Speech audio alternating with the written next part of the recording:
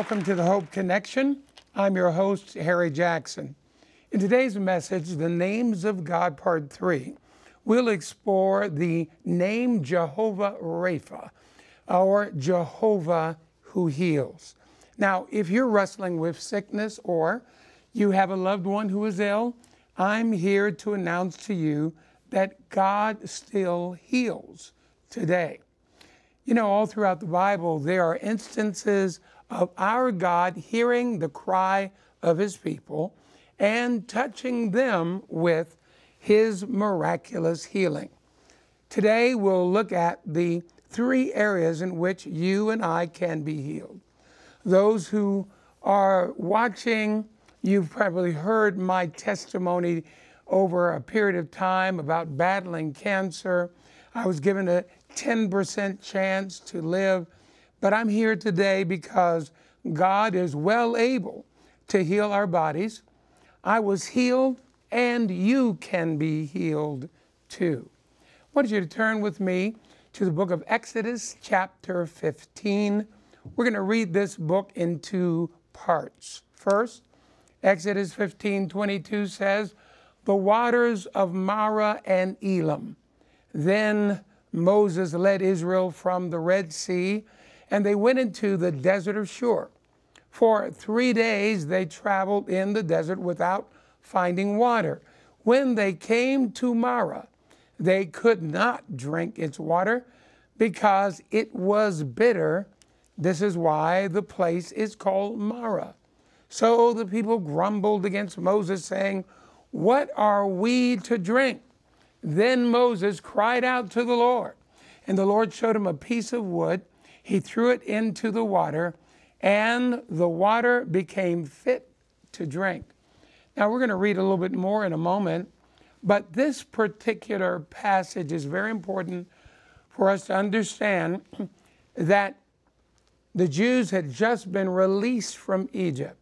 3 days' journey out, they came across bitter waters. Water, you know, is a source of life, and it's symbolic of the Holy Spirit. But they could not drink of this water. And so what Moses did in response to the need is cried out to God. God pointed him to a tree. He grabbed a branch, and the branch represents the cross. It was thrown into the water, and the waters were healed. And we're going to go on and read a little bit more, but I believe that it's significant for us to understand that there was contention, a lack of peace.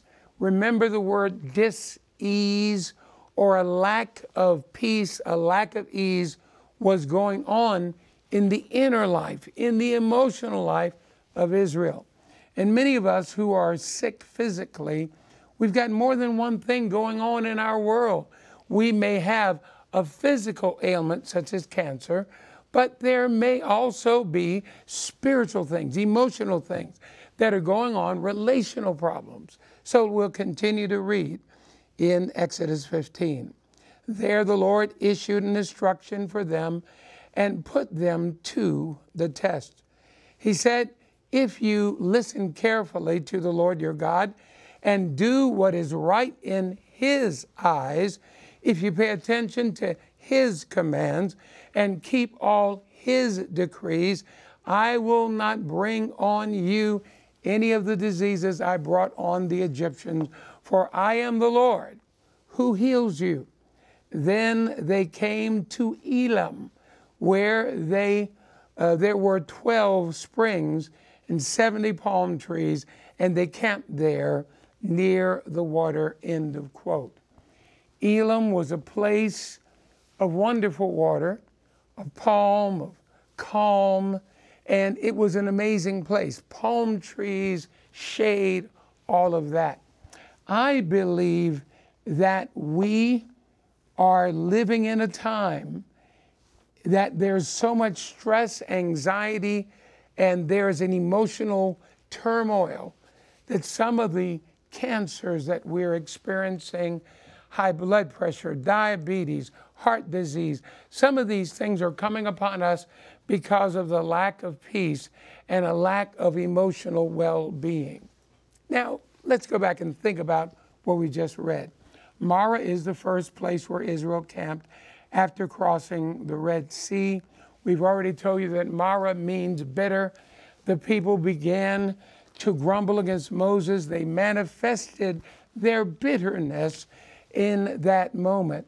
But we need to remember that the names of God are his self-revelation, meaning he comes to us, he shares with us something we need to know so we can expand our capacity to look to him, to receive from him.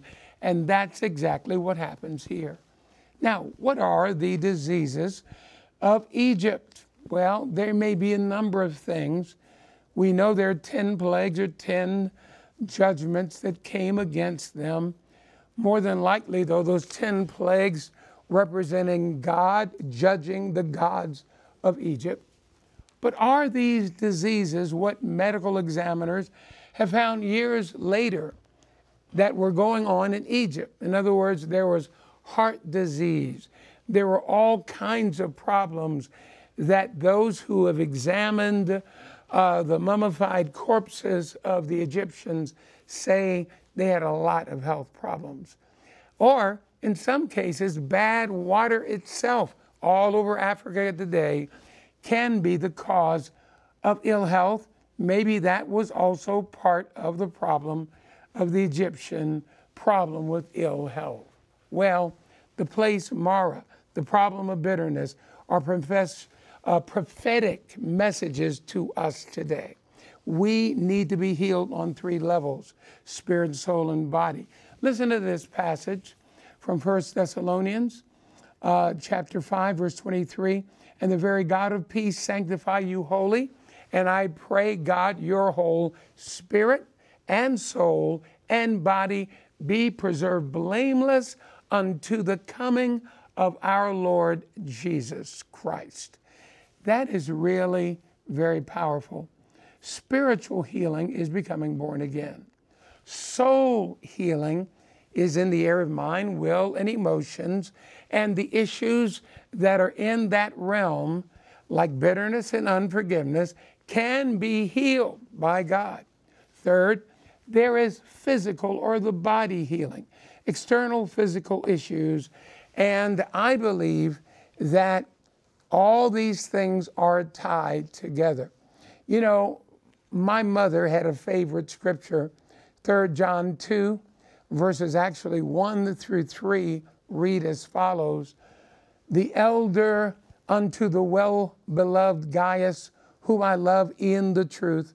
Beloved, I wish above all things that thou mayest prosper and be in health, even as thy soul prospereth. For I rejoice greatly when the brethren came and testified of the truth that is in thee, even as thou walkest in the truth. And so we have something here. And this is showing us that as we walk forward in God, that there can be spiritual healing, we become born again, emotional healing, and that is released to us as we live in accordance with the commandments of God. And then there can be the manifestation of physical healing for whatever condition is diagnosed or seen in our lives. We must all deal with bitterness. The Bible tells us that every heart knows its own bitterness. And I believe that's important for us to recognize according to Proverbs 14:10. And so the Lord showed Moses that he could not be bitter. His people could not be bitter. And therefore, they had to respond and release unforgiveness and bitterness so that they could be healed supernaturally by the true and the living God. What about you? Do you need a touch from heaven? Do you need any emotional or physical touch from God? If so, look to Him first to make sure that you and I have released unforgiveness, have given this over in every area, be it race, be it interpersonal, family problems. We must forgive, and we must allow God to heal us. Stay tuned. We'll be right back.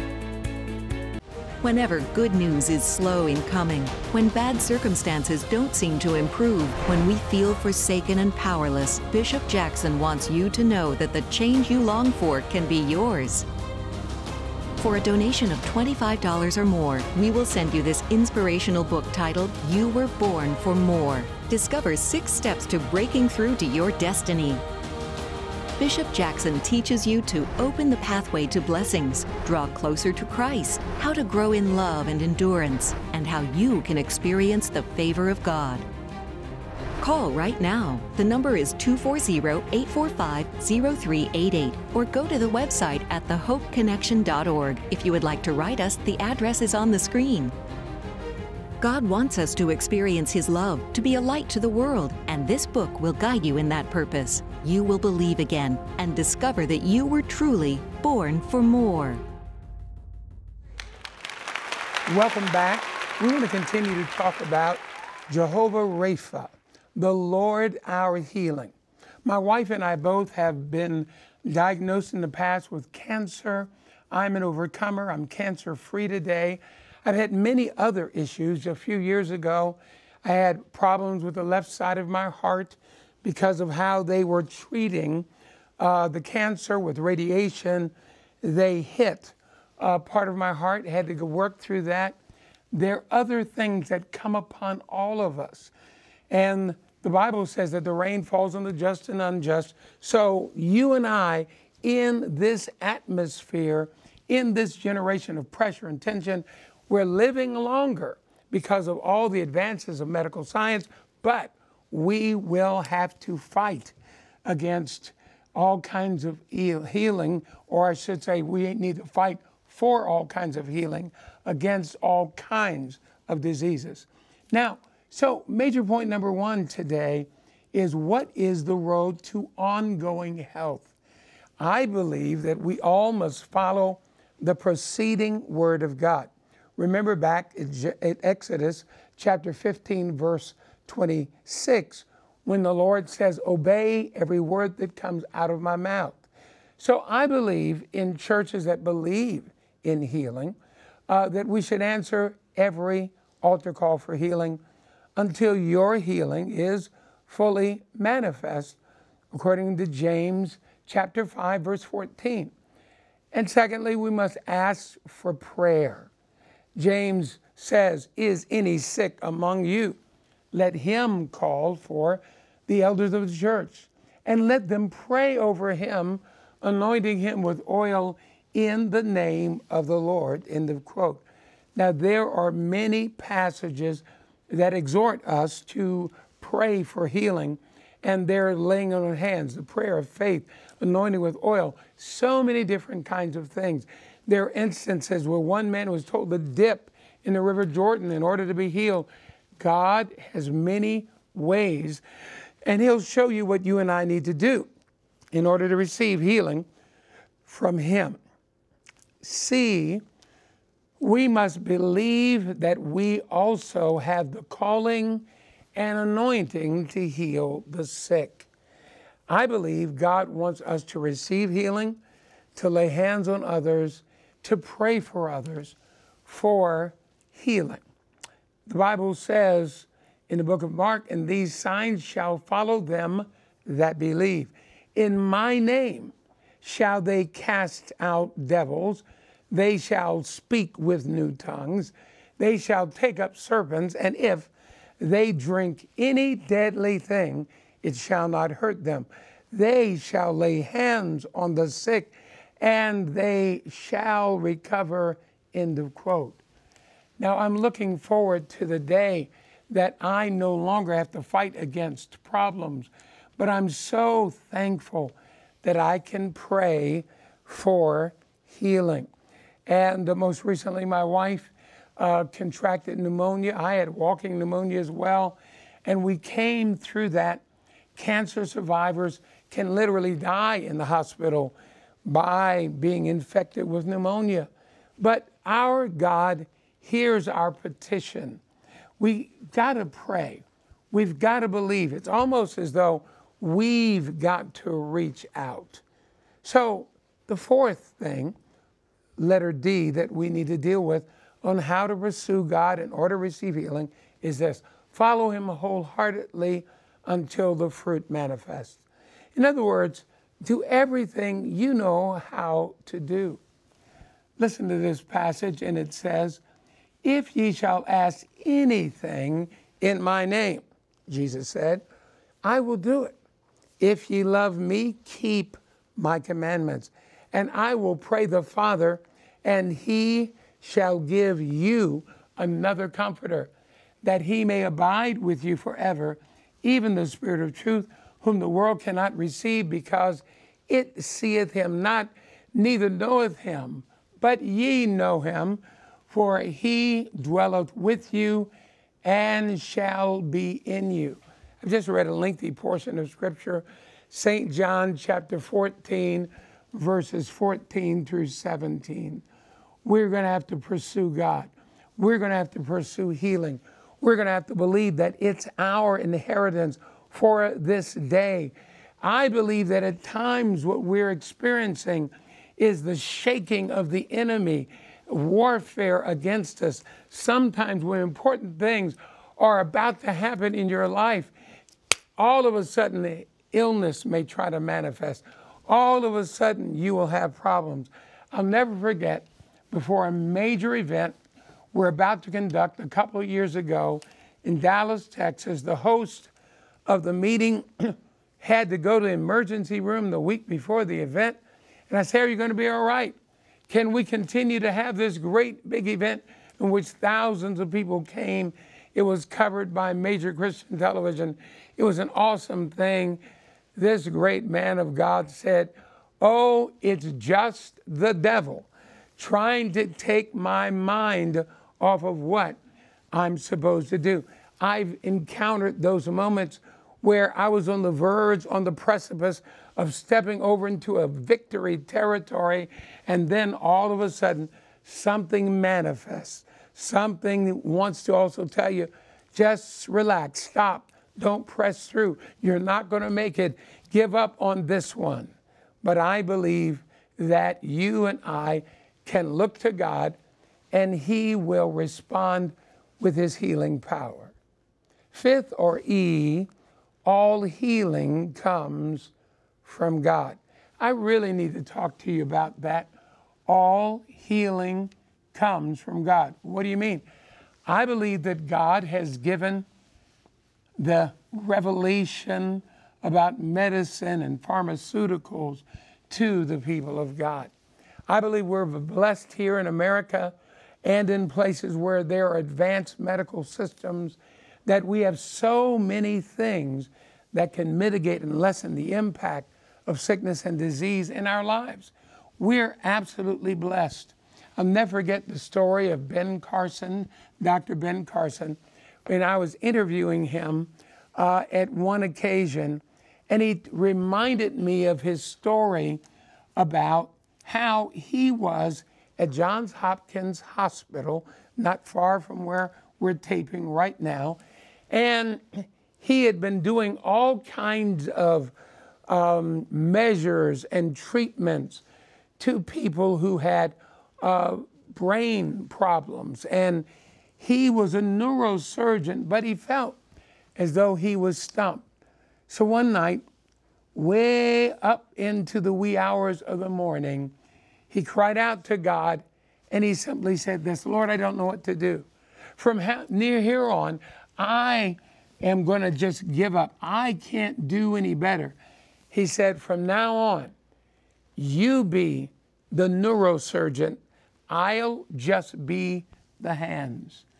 He said later on that morning, in the wee hours of the morning, creative ideas started to come to him about how he could perform surgeries that had never even been attempted before. That he was getting insights onto how to interrupt the disease processes and to bring health and healing to those under his care. And he wrote a book, and a movie was put out called Healing Hands. What about you? What about me? Are we willing to understand that all healing comes from God? Every wisdom that comes to the medical world comes as a gift from heaven. It is a manifestation of heaven's bounty and goodness of grace. We need to be very thankful that we live in such an advanced medical society, but also we can still pray the prayer of faith. We can still lay hands on the sick. We can still anoint with oil. We can still call for the elders of the church to reach out and pray for us. So if you're going through heart disease, diabetes, cancer, any kind of stroke, God wants to be the answer to your situation. He wants to be not only your healer, but He wants to be the source of ongoing health and strength and life that comes from Him and from Him alone. What a mighty God we serve. So before this day is over, this program is over, I want to pray for you. Stay tuned. Whenever good news is slow in coming, when bad circumstances don't seem to improve, when we feel forsaken and powerless, Bishop Jackson wants you to know that the change you long for can be yours. For a donation of $25 or more, we will send you this inspirational book titled, You Were Born for More. Discover 6 steps to breaking through to your destiny. Bishop Jackson teaches you to open the pathway to blessings, draw closer to Christ, how to grow in love and endurance, and how you can experience the favor of God. Call right now. The number is 240-845-0388, or go to the website at thehopeconnection.org. If you would like to write us, the address is on the screen. God wants us to experience His love, to be a light to the world, and this book will guide you in that purpose. You will believe again and discover that you were truly born for more. Welcome back. We have been talking about the compound name of God, Jehovah Rapha, the Lord our healer. Let me remind you that all healing comes from God. He is the ultimate source of healing, whether it be through medicines of our day, great doctors, whether it's through home remedies, if you will, or simply by the prayer of faith. Sometimes we get the feeling that unless healing is supernatural, that God's not in it. But I believe that God in His infinite wisdom and mercy wants you healthy, whole, to continue on with your life. Remember that there are 3 levels of healing, and it's kind of intertwined. We understand there's psychosomatic diseases, meaning soul and body. There is an interplay there. So we can receive healing in our physical bodies, in our spirit, or our soul. Spiritual healing is being born again. And we often need that one first in order to open up the soul so it can be flushed out. The bitterness and unforgiveness and all kinds of appetites and sins are actually broken in our lives so that we can live a godly life. And then there's the place of physical healing, where the Lord can and does still heal cancer. Right now, at our own local church, we are having an intensive prayer around someone's life who was given only weeks to live, literally 6 months ago. There's another person in our local church that was diagnosed and told that they would live perhaps only another month, and that was 5 years ago. And God has touched them with this spirit, soul, and body continuum where the Word of God cleanses us. Now, in order to receive everything that we need to receive from God, we have got to deal with bitterness. I keep saying it, unforgiveness. We've got to deal with these emotional issues that are often unexpressed, unattended to. If our hearts were a garden, it would be the weeding that needs to happen in my inner person. Very often we neglect our emotional health and try to press on and get everything else externally and physically we can. So walking in health is an ongoing process. And I believe that you and I can walk toward the goal of living in health. But first, the Lord wants you to know Him, salvation. I want you to pray a prayer with me. If you've never received Jesus in your heart, do that today. Pray this prayer.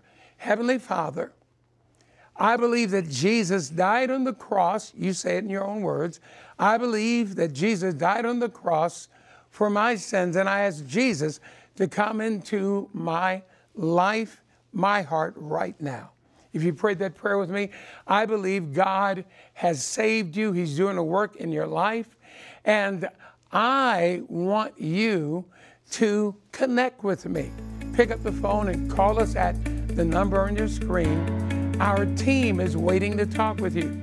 You can also reach out to us online, thehopeconnection.org, or on Facebook at Grow with Hope. And I want to put a copy of today's message in your hand, and you'll need it to build your faith. And so reach out to us by phone or on the web, but better yet, join us this Sunday morning at one of our services here in the Washington, D.C. area. Remember, we're saving a seat just for you. We'll see you again next time.